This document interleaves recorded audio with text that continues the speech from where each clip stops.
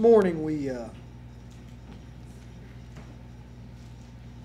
I'll read this passage of Scripture here. This morning when we come across where he said, I long to clothe you, paraphrasing, with white raiment. Isaiah 61:10 says, I will greatly rejoice in the Lord, my soul shall be joyful in my God, for he hath clothed me with garments of salvation. He's covered me with robe of righteousness. As a bridegroom decks himself with ornaments, and as a bride adorns herself with her jewels. Remember that back in Revelation this morning, chapter 3, verse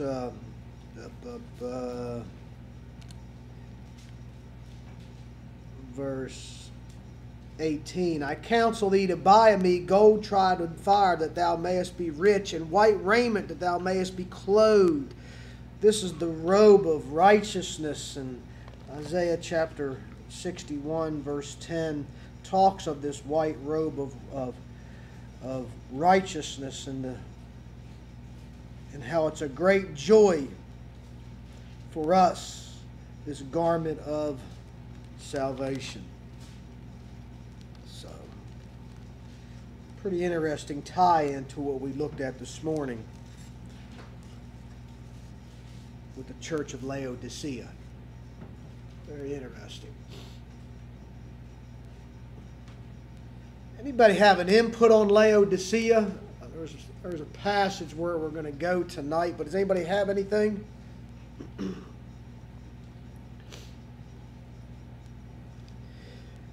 really appreciate the background. The background. Yes. The background of Laodicea was very interesting. Yeah, it's a very interesting background. It's very interesting how the Lord Jesus Christ tied the background into the point he was getting across, as far as gold being tried in fire, and as far as the white raiment. Remember, they were very popular in making black raiment, black cloth, something that they sold throughout that part of the land. And the Lord said, basically, I long to give you a white raiment. And the eye salve, the eye salve was very popular. It's something that they produced, that they sent around. It had great medical accomplishments. But the Lord said, the eye salve that I give you is far greater than the eye salve that you're getting now. Kind of reminds you that passage of Scripture where the Lord, I forget who he was talking to. Was it the woman at the well? Or where he said, if you drink of this well. Who was he talking to when he said, you drink of this well, you'll drink and you'll thirst again. But the well of water that I give you, you will never thirst. The Samaritan woman, you'll never thirst again. So, but I think one thing, as much as he chewed them out, yeah, he still said to the church, they're still his bride. Yeah. As much as he chewed them out, as disobedient as they were, they're still his. Yeah, still his. Still his. He didn't pull no punches, did he? And I like, as Bob always says, I said this morning, he was the master teacher and always will be the master teacher. And he pulled no punches. And like Justin said, as much as he chewed them out, they were still his bride.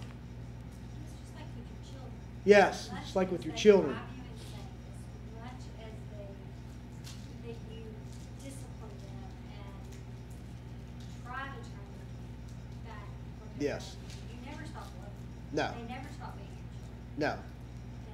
And No.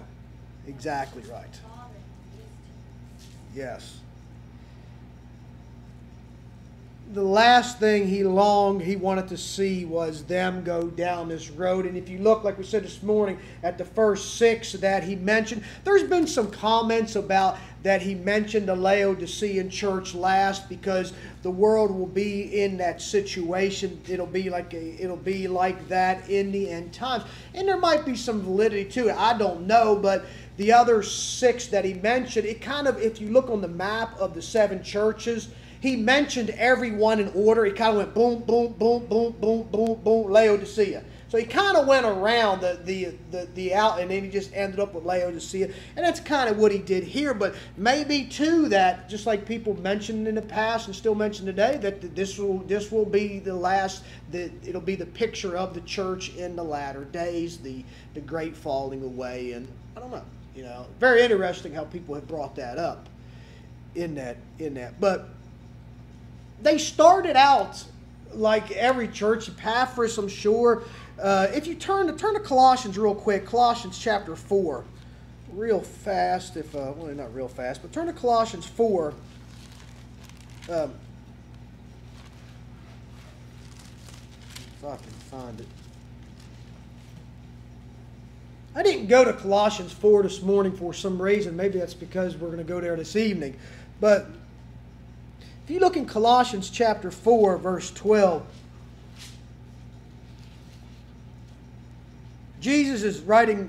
Paul's writing the letter to the Colossians, okay, to the church of Colossae, and verse 12 in chapter 4 to the letter to the Colossians says this: Epaphras, who is one of you.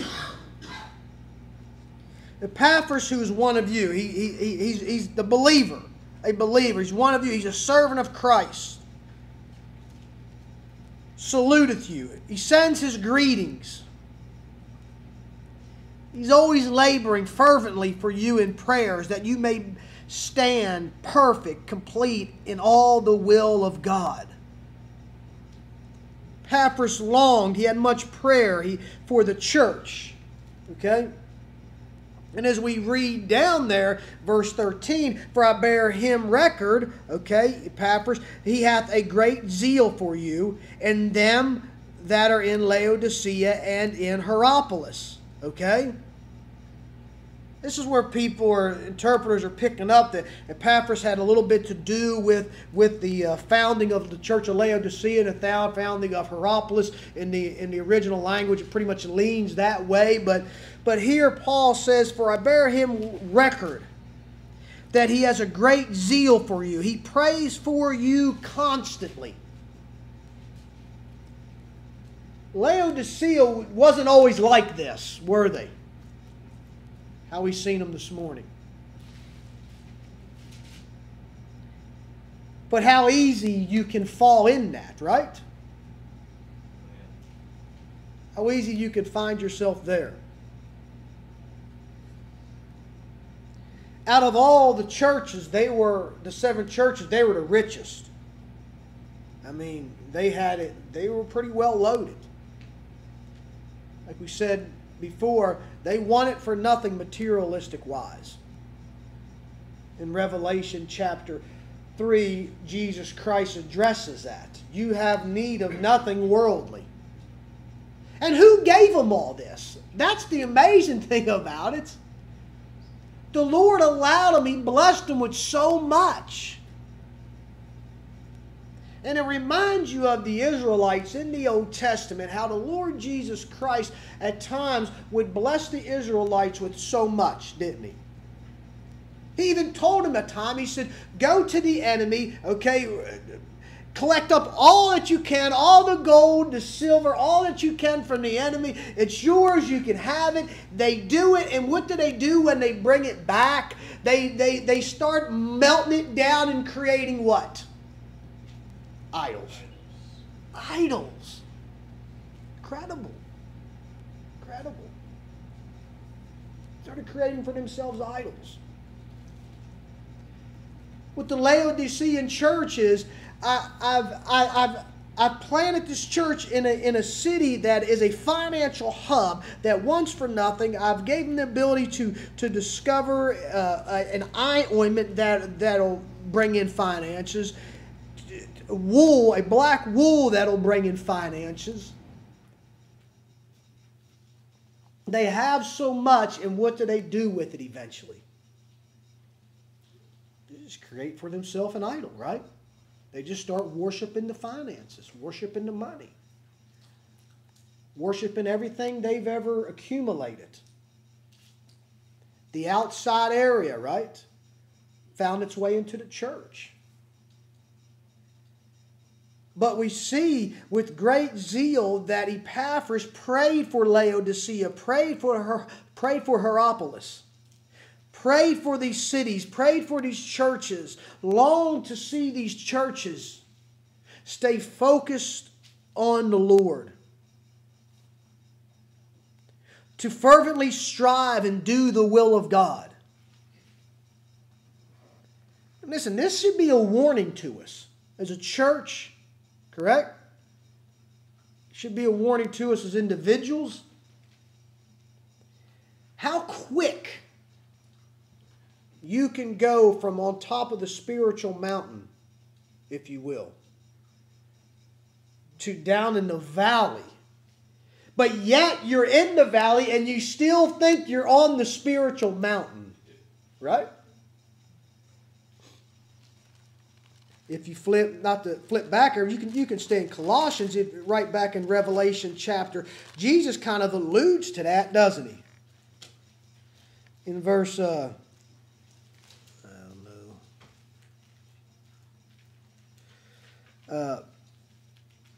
because you say I'm rich and increase, and I have need of nothing in verse 17. But you don't even realize that you are wretched, you're miserable, you're poor, you're blind, you're naked. You have the fullness of the world. You have the fullness of the world. Worldly wise, you want it for nothing else. And you don't even realize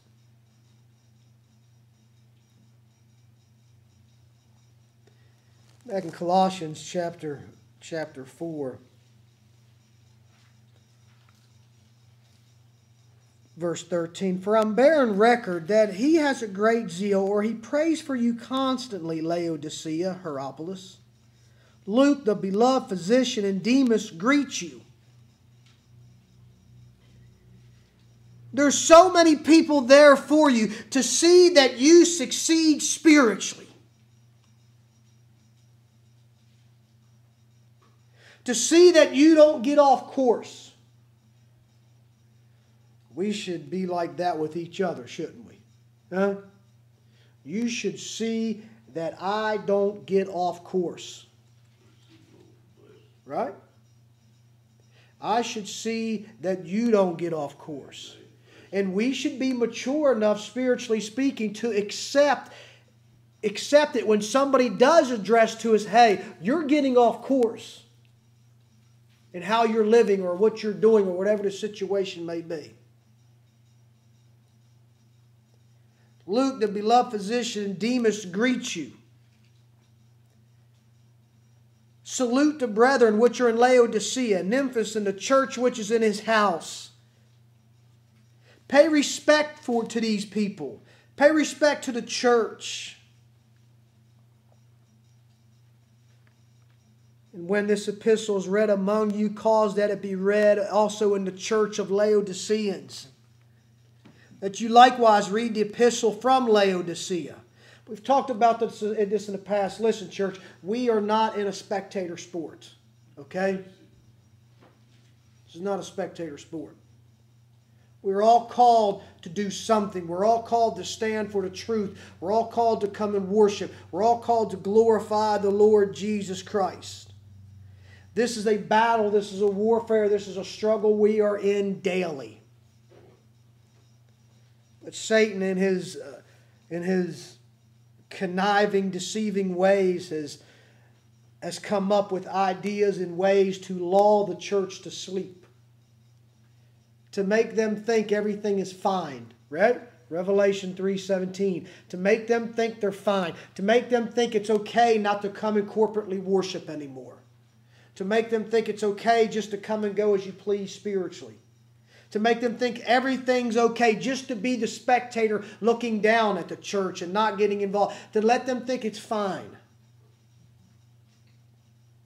But it's not, is it? It's not. See, that's what got Laodicea in trouble. They thought everything was fine. And it was a slow fade. I'm sure it was. It doesn't happen overnight.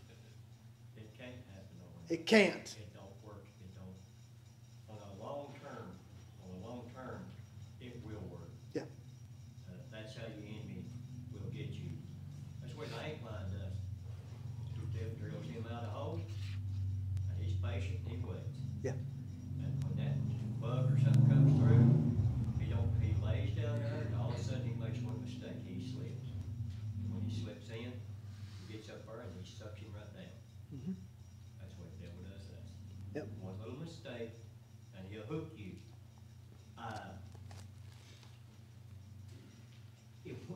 It's hard to avoid that trap. Yeah. Because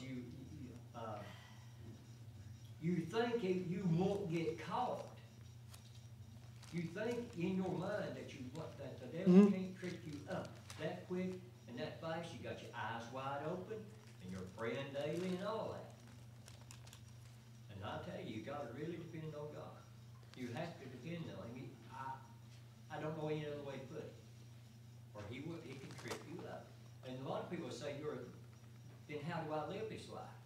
Tell you how you live it. You rest in Him. Yeah. Don't depend on what you know and what you think and what you believe. You depend on Jesus Christ. I have read places in the Bible, and I found out later on I was wrong. Yeah. I was wrong. I was totally wrong. Till the Lord showed me different. But it took time to show me I was wrong. God will take care of you. Yeah. Trust Him. And that's another story all in itself.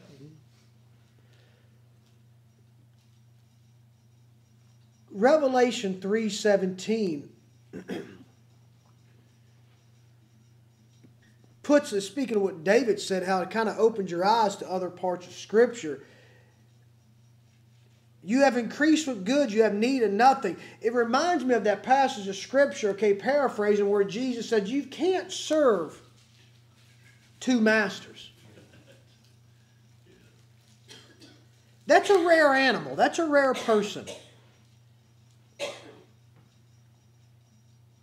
It's a rarity to find somebody very wealthy and yet sold out for the Lord. Because most people will do what? They'll lean. There's a divide. And obviously for the church of Laodicea, they couldn't pull it off. They couldn't do it. There's leaning on what they had. Yeah. They can see what they had. You can't see Jesus. You don't see Him. You can see the results of Him. You can see the way the Spirit moves. You can see that. But it's like looking at the wind. You can see what the wind touches and everything. But you can't put your hands and get a hold of it and hold it. And there's nothing wrong with what they had. There's nothing wrong with it. But the point about it is, though, they no longer had it. It had them. Yeah. And there was the situation. There's the problem. There's Yes. the problem. And they did not have to fall into this state. There was no rule that said, if you get wealthy, you're going to be like this. You have to be this way. God said you don't have to. I give it to you. You use it. Yeah. If your eyes get to seeing, it's like the Israelites often wondered. They wanted a God. They cut them one out. They wanted a God they could hold and tell what to do. Yeah. God Almighty, you don't tell Him what to do. He goes on and does what He wants, and His plan is going to come about no matter what I say or think. Yeah. And that is what we have to depend on. Yeah. We have to depend on a God that's going to take care of us no matter what I think. I'll get up in the morning, I might have a crying pity party. I don't know. But it don't change God's mind. No. He'll still say, you go on and you serve me today. even though I may not like it, and I'll be grumpy, and glory be to God. You say, what's wrong with you? You're grumpy. I'll say, no, I'm not. But my mouth says I'm not, but my attitude says I am. Yeah. And it gets you. Yeah. You can't. Well, that's how they were. They're, you know, they say that they still love the Lord. They love the Lord. They love the Lord. They love the Lord. And they're not going to ever walk away from the Lord. But the Lord says, you say all this, but your life is proven otherwise. You're wretched, miserable, poor, blind, and naked. How many Christians you see like that today? Yeah, a lot. And they say, I'm a Christian, I'm living for the Lord. We go to church every Sunday. I go and I attend and I do this, I do that. I go here and I go there, and you look in their face, but their face don't tell that. Their mouth and their attitude says, I'm fine, I'm great, we're doing great, doing everything. But it's not true. It's not showing. No. If you love me, you'll keep my commandments. Yeah. Yeah. Yeah. Yeah. It's pretty simple, isn't it? If you love me, you'll keep my commandments. It's like Tina said, feed my sheep. If you love me, if you're called to teach, then Peter, feed my sheep if you love me. If you love me, you'll keep my commandments. It's not hard to understand. If you love me, you long to worship me. Right? Yeah. You long to be where my people reside. You'll long to read my words. You'll long to listen to what I have to say. You'll long to pray, Tina said. And then Paul says he can't do it. You know, that he keeps flopping back to the wrong way. And we have to understand that. We'll have a pity party. And after Jesus tells the Laodiceans, I'm going to spew you out. You don't taste good. And you've done this, and this. What? Anybody want to come in? Come on in. Yeah. Wide open. Yeah. Yep. Don't never walk off on a pity party. He's still standing there waiting. That's exactly what Justin, you're exactly right. Justin said through it all, it's still his church. Yeah. But see, in Colossians, they were meeting in a home. They were very small. Mm-hmm. As time went, this is that master teacher that Christ was. When your gold, you've got gold. But his gold is very special gold. It's been fired. All the dross is gone. Yeah. His gold is the divine righteousness. His gold. Then when we get to this black raiment, watch what he does. You knitted this. You grew it. You made it. You. I haven't heard anything about me. That is self-righteousness. Oops, there went the divine righteousness to self. That's man. That's what we like. Well, okay. Then you guys have been making salve. You've done good work. But you didn't do it, boy. I did it. Yeah. I gave you that wisdom to figure out. Slap this gum together, put it, and guess what? You won't have that problem with the eyes.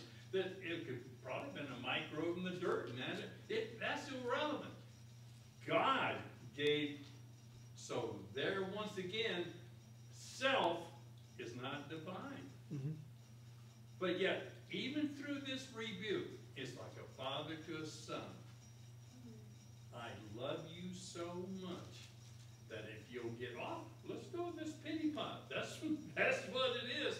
Because, things ain't good right now. No, they weren't good because you took me out of your church. Mm-hmm. You took me, Jesus Christ, away. The whole reason for this church was me, son. Where am I? Well, we'll get back. No. You're trying to divide me. I can't be. They tried to divide me on the cross, and they couldn't do it. And your little squirrely ways are not going to divide me, son. If you want to come on back, I still love. But that's rebuking as a father to a son. You can't kill him. You got to. Shame on you. Come on. Get your bananas put in one bunch, and we'll be okay. Come on. Now come on in and let me sit down with you and let's study this. And Paul, he was telling them in Colossians, yeah, you got this church, it's good. And it started out small, it did. Well, how often is money talked about in the Bible? It and sex is talked about in the Bible pretty much evenly. Mm-hmm. It is. It's there, you know. Yeah. How many times did the Jews go out and do crazy? Well, we lost Sodom and Gomorrah and a whole bunch of families. Well, money's the same way. Yeah. Few. Yeah, we got a few Chick-fil-A's. Yeah, we got a few nice businesses that really put God first. But we got bunches and bunches and bunches and bunches that don't even say God in this place because our little rugs will roll up. Mm-hmm. Well, who do you think gave that to you, Mr. Smart Man? Yeah. Well, that's right. And when it all falls down on you, don't come crying. Yeah. And just like you said, man in his wisdom is all about man. Period. He's all about man.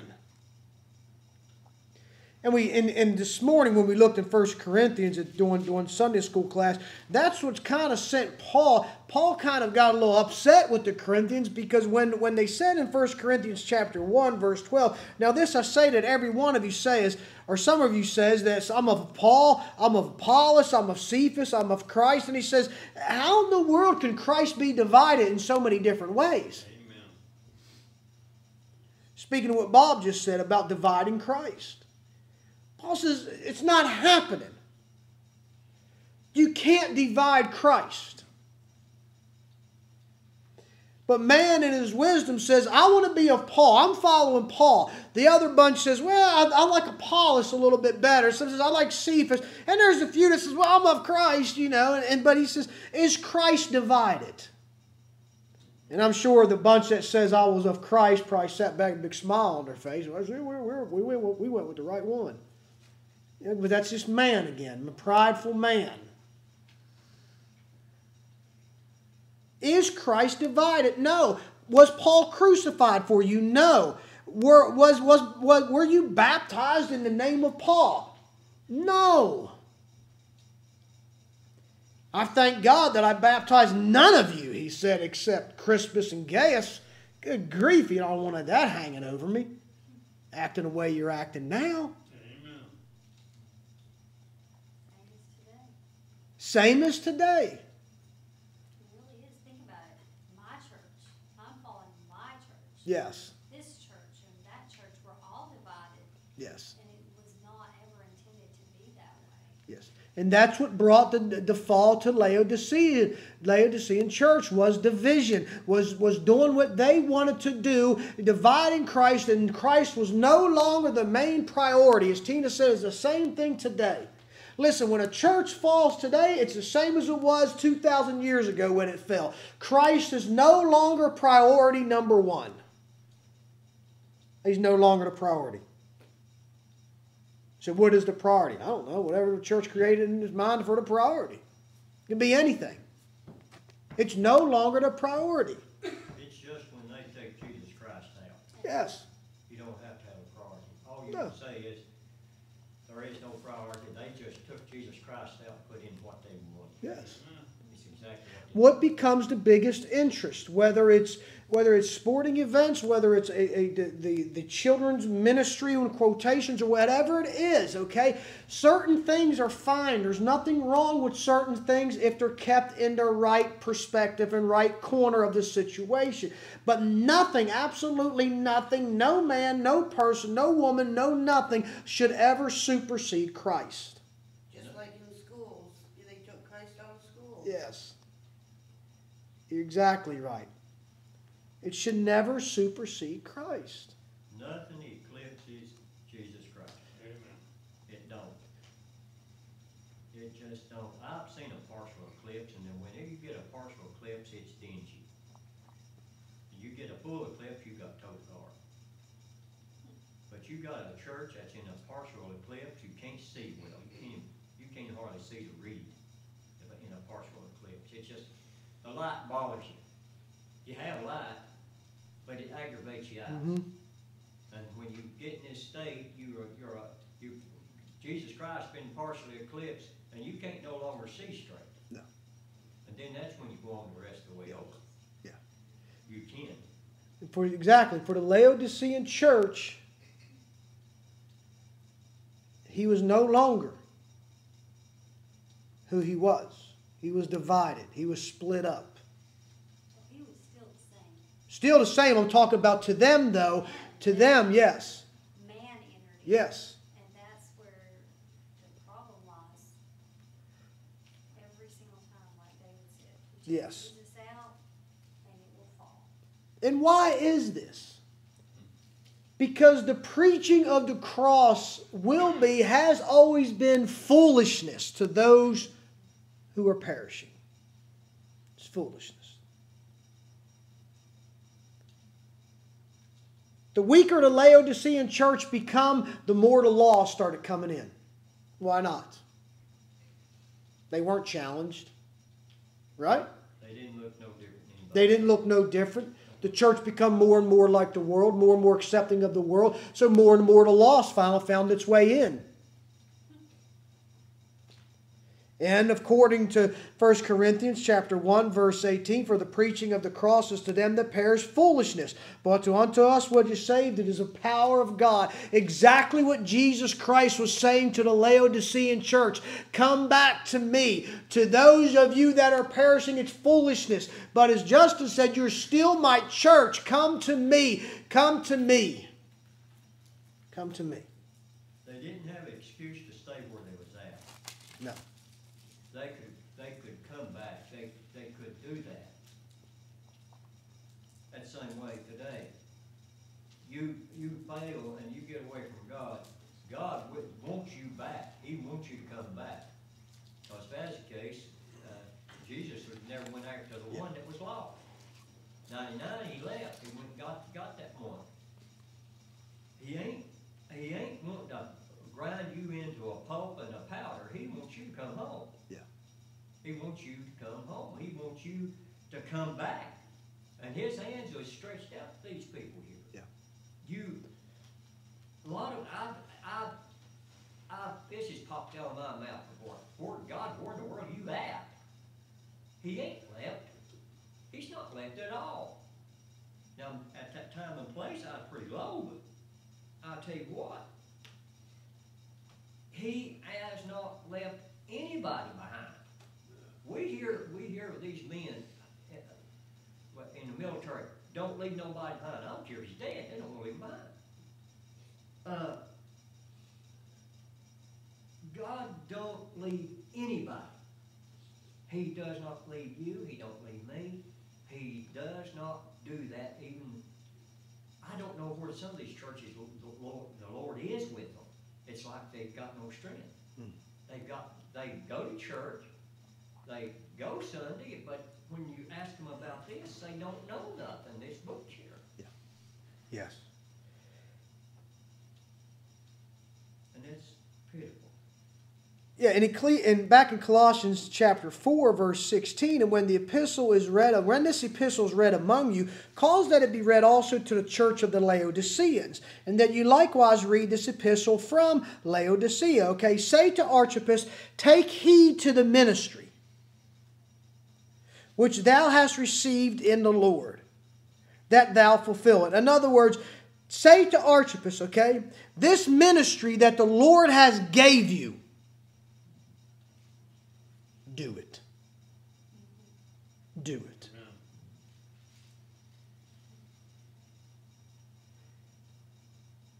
When the leadership fails to keep doing it, the church quickly will turn into a Laodicean church. Yes, it will. It'll quickly happen. Go back to the kings of Israel. Yes. Go back to the kings of Israel. Them nations, when they had a king on the throne that served God Almighty, there wasn't a better place to live than Israel. I've seen some of them boys that come up as a king after their daddy died. Their daddy served God. And then here come a boy up, and they put him on the throne, and the first thing he does, he sets up idol worship. Yeah. And I thought to myself, you had a godly daddy. What is your problem? But he's got the same problem all of us got. It's sin. Mm-hmm. Wanting to go his own Yeah. way. Wanting to do what he wants. And letting other people influence him. There's a lot of that went on in that. Oh, yeah. Well, he says, take heed to the ministry. In other words, pay attention to the ministry. Pay attention to your calling in the church. Somebody in the Laodicean church let the ball go, drop the ball. Somebody did. David, I believe it was more than one somebody. Yeah. Oh, yeah. Absolutely. Absolutely. His church here was, I ain't saying anybody can fall. Anybody can make a mistake and trip. Anybody can sin. We've all sinned. And we'll do it before we go to bed tomorrow night, Lord willing, tomorrow comes. But you don't have to stay in it. There was more than one involved in this church. Absolutely, Right yeah. here. I understand. I know you understand. But what gets me is where did it start at? What's the point of origin? You have a fire, they go to the point of origin. If you have a problem, go to the point of origin. Now, was it in leadership or what? But it sounds like it was leadership. Yeah. It's got away from God. It got into theory. See, these boys that stood and preached at these churches, they wasn't bad men. They was doing the best they could. They thought they was using what God had given them. They was using their knowledge. They wasn't seeking the Spirit to show them what He was saying. That's why they had a separation there between them men. Them men there, when he's talking about who baptized them, hey, they was all probably preaching the word, but because they were carnal, there was a little bit of themselves went into each message. And I believe he tells us to stay away, because that's our common ground, you see. And if we don't got common ground, then we're going to be bad. Because everybody ain't going to think just exactly the same. But God's word never changes. No. And it's the same to you as it used to me. Yep. But go to Paul. When he got after Peter, it wasn't because Peter put the book aside. It wasn't. He took his eyes off Christ. He had done it before. Yeah. And folks, when you take your eyes off Christ, you've opened the door, and good old Lucifer is going to find the perfect bait in his box to hook you. And you're going to bite it. If you keep your eye on Christ and you only teach out of this book, nothing else, and it doesn't matter if it was one person or 10. This happened over a period of time. Somebody blubbered, and old Lucifer said, "Ha ha, that's the one I needed." He hooked him, and he might, wait a minute, he had his eyes off Christ, so it's done. It don't matter what he did. And that's how churches fail. When you take your eyes off Christ and you say anything other than, you got to go to this book and quote it. You better read it so you don't make a mistake. Human error is one of them things that unfortunately all us two-legged nerds have. You're going to screw up. Read it out of this book. And you'll find it at least 3 or 4 times in this book on that subject. You're in good shape. Yeah. If you don't, you better sit down and figure out what you've done, because you've made a mistake. And Paul had to rebuke poor old Peter. He had taken his eyes off Christ once before and almost drowned. Well, he almost drowned in front of the church because he let people start liking him. You ain't up there to be my friend. You ain't. I'm sorry. I like you as a man, but as my pastor, I want to hear what you say about this thing right here. Yeah. And if I can't come up to you afterwards and say, "Partner, I really appreciate you putting out his word firmly, with conviction, and accurately," that ought to be a pat on your back to say, "Okay, and we'll do it again."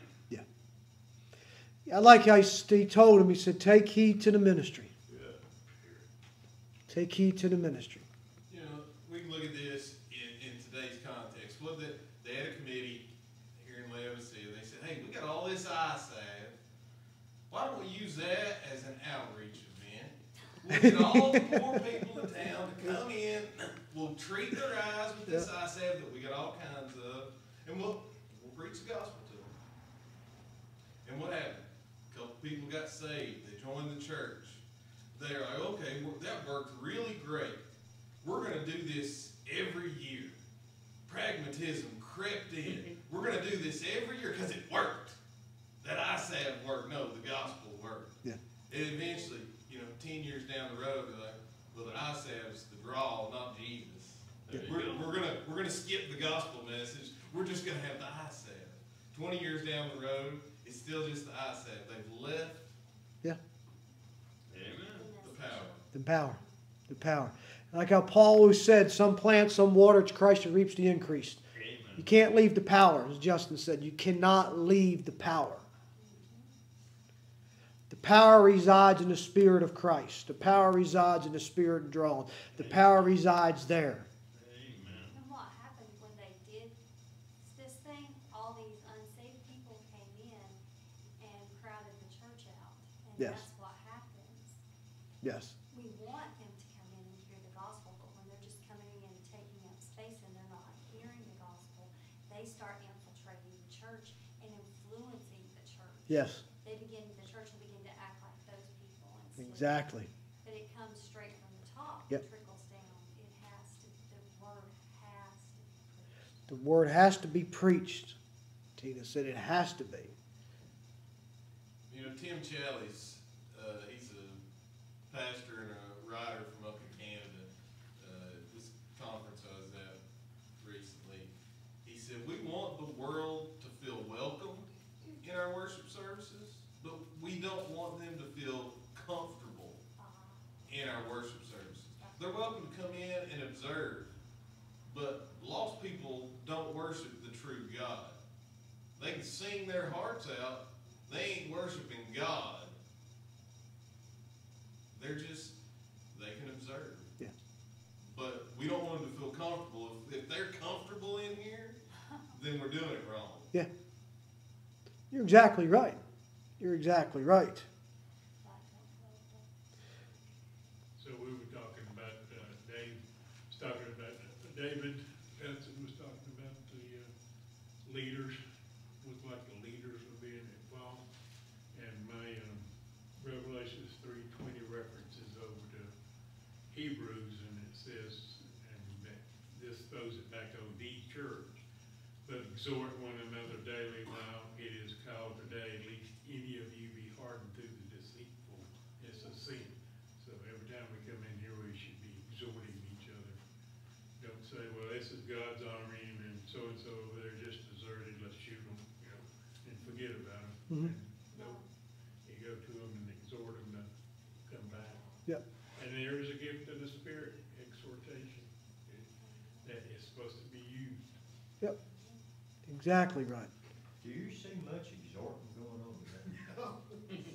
I mean, really? No. They'll tell you in school, praise your youngins when they do something right. Lift them up. They'll tell you to do that. Yes. Makes them want to do better. It lifts them up. They ain't dragging their head over a bad grade and stuff like that. There's nothing wrong with lifting somebody up and telling them, say, hey, come on. Even though you failed, come on anyway.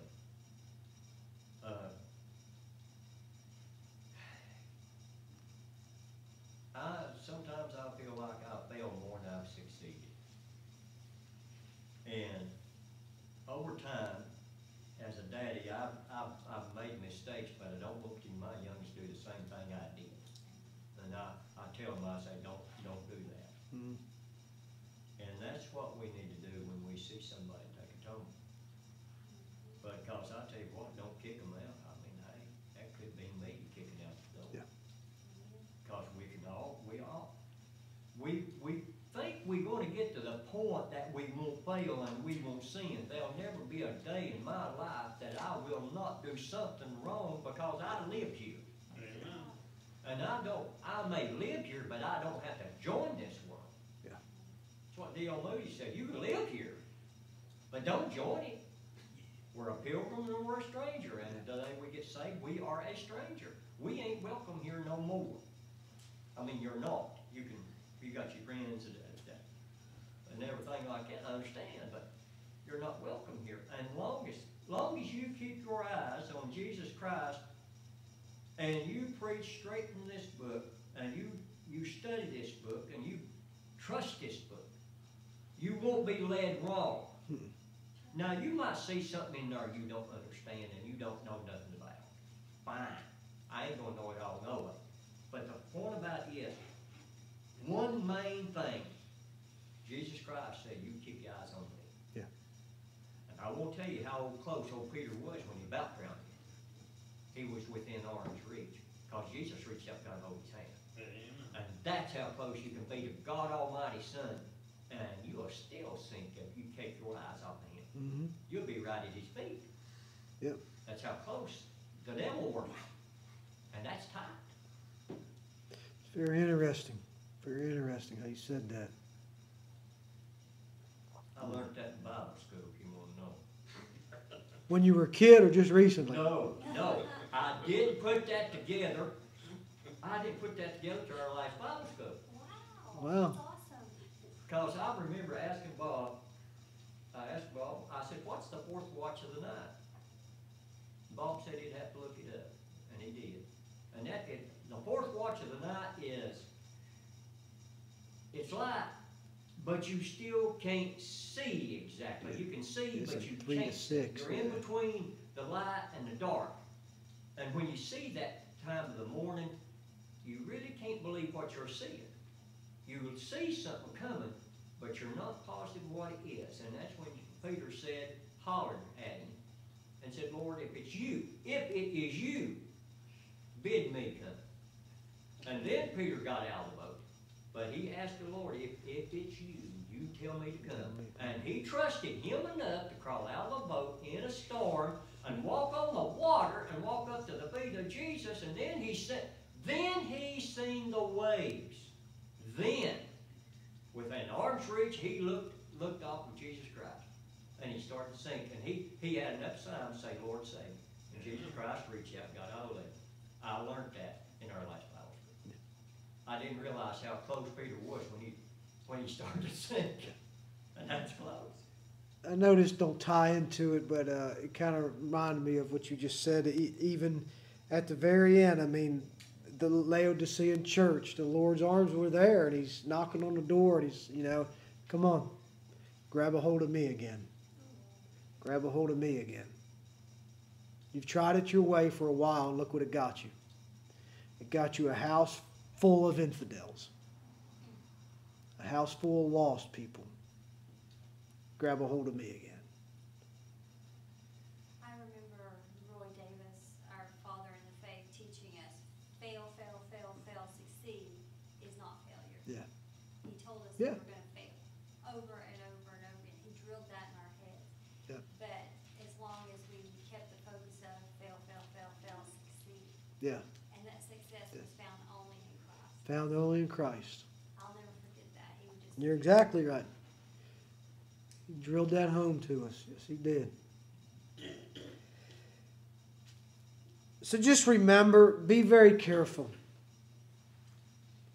You're not above making an absolute mess of your life, spiritually speaking. Okay? That's right. I'm not above it. You're not above it. Some will say they are. Some will act like they are. But the truth is they're not. We said it before. Epaphras, if he was the one, never dreamed. Paul never seen it. To where Laodicean church would be in such a mess. But it eventually found itself there. Spiritually speaking. Paul, this reminds me of the younger generation that we are raising. I mean, you get our 20-year-olds and even our early 30-year-olds. Don't you sometimes think you raised them up in church and then they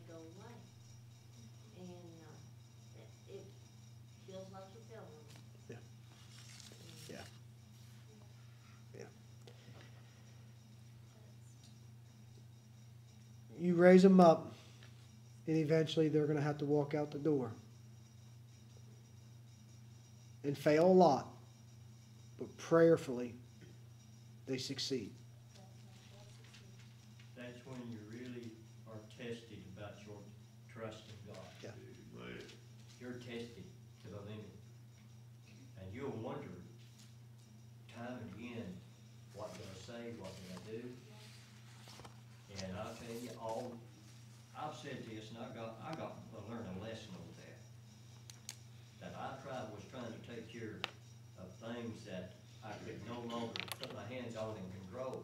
And I come to one conclusion. I'm like, Solomon, I come to the conclusion of the matter. The same God that took care of my youngest here at the house will take care of Mount yonder. They may go their way. They will. But I've got to trust in the God of the Bible to take care of them, or I will not sleep. And I could go to sleep on a cactus and a hot rock. That's for sure. You're right. I can go to sleep with sure right off the bat. I'll kick back and I'm ready to snore. But come on, that is one thing that kept me awake. Is that having one mind away from home, knowing he was in a bad position, and I come to the conclusion the night I did. A lot of sleep, buddy, I went out like a light and I slept like a baby. You can't take care of everybody. You cannot do that. You can't save them. You cannot lift them up and bring them back.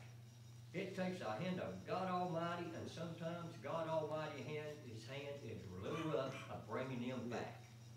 And you know it, and I know it, and we know what they can face, but leave it alone. And it's hard to leave it alone. You don't want somebody hurt that you love. You don't want them to be hurt. But As you're looking, and that's faith, isn't it? Yeah. Resting in the Lord God, whom you can't see, whom you can't touch, but still resting in Him. But down there in verse 20, he said, "Behold, I stand and knock." How close is that? Like Peter, how close is a door? When you hear a knock, how close are you to that and on the other side? You're that far apart. And you can hear Jesus Christ doing this. And you know who it is. I've been there. I do know who it is. Don't say you don't. Yep. Don't say I ain't been convicted of what I'm doing. You know. Yeah. And you got to trust Him. And I do have my times all gone out my fuzzy little head about a little bit. You think I trust God till He says, let's see how much. Amen. And He'll show you how much. Yep. He'll show you how much. Serving the Lord ain't a burden. Serving God ain't a burden. It's an interesting life to live. It is. You can look at it and say it's so dull. I see Christians that they're dull. There's no life in them. There ain't no excitement in them when they go to talking about the Bible. It ain't there. It's like the light bulb's out, and you don't see it. And maybe Laodicea let their light go out. Yeah. But you ought to have a little fire in your belly. I mean, come on, you got to have a light inside of you. You've got nothing to offer except Jesus Christ. That's all we've got. No. And we'll never have nothing else. That's it. Paul said, bring nothing to you but Jesus Christ and Him crucified. Yeah. I have nothing else to give to you. And look what we're doing in our world today. We're offering everything but Jesus. Yep. I mean, there's a lot that he could have told about everything. He said, I come to you bearing one message. Yep.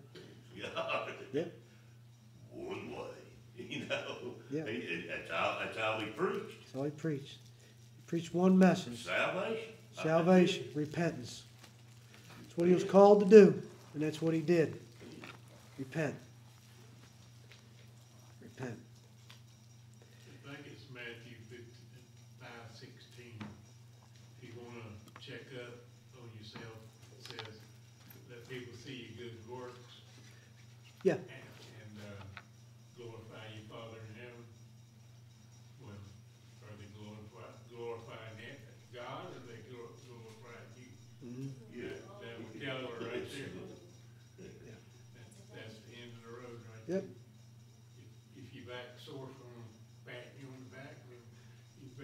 you something. Yeah. Exactly right. Because that's what you want, them looking at God, not No. looking at you, because you're gonna fail them.